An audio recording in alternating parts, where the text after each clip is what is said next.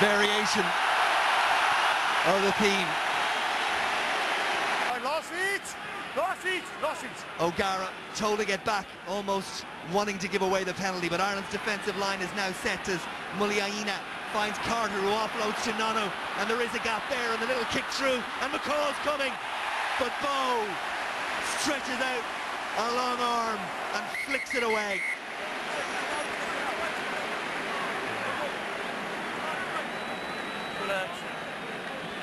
Well, it's a beautiful kick through. And does Bow get here? Well, I think that's a penalty. That's a penalty to New Zealand. It's a deliberate act. He had to do it, of course. And, according to slept it over. There's touching goal. Should we check if there's not a penalty try in there? Penalty try. John Mivison. Is that what's being considered? Let's hear. Report of Green knocking the ball over the line. It's a penalty. I want to know if the action prevented a possible black player from scoring a try, in which case it will be a penalty try. Well, penalty or penalty try, I need to know. It's got to be more than possible. It's got to be a certain definitive. Thank you, Gribbis.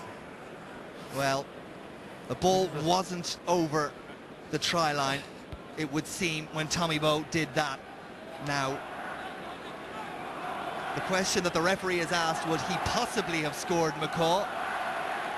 Really, the question he should ask is, would he definitely have scored?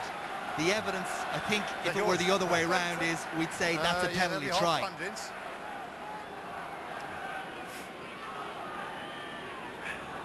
Yeah, I think, you know, McCall, he was reaching, the ball was falling into the basket, as it were.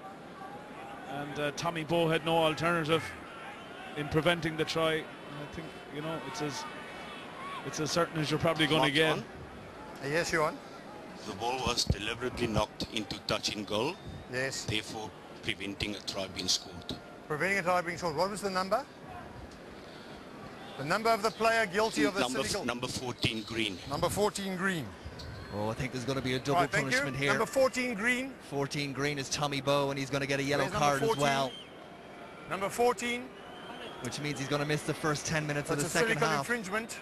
Preventing a try from being scored, it's a yellow card and penalty try. Well, I think once the decision was a penalty try, the referee had no option but to give him the yellow card, to be fair.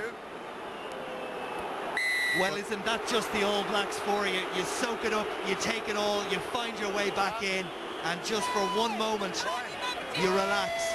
And as we came up to half-time, they put the foot down again. The try that would have been scored. The penalty against your team is the yellow card for the infringement. The penalty try is not for the infringement, it's for the try that would have been scored. That's it. As O'Gara gets a hand to Conrad Smith, and Cowan goes looking again. Dan Carter, all the possession still with New Zealand as Rokothoko and Nonu on the loop. Nonu, terrific pace, power, wonderful try. You give them an inch and they will take the proverbial mile, and they've done just that. Nonu scores his 8th try for New Zealand, created by Nonu. O'Connell picked out, and you can see just how much he's struggling in defence.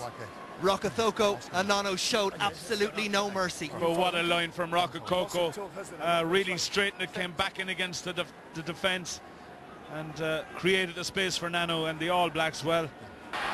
And time, and a try.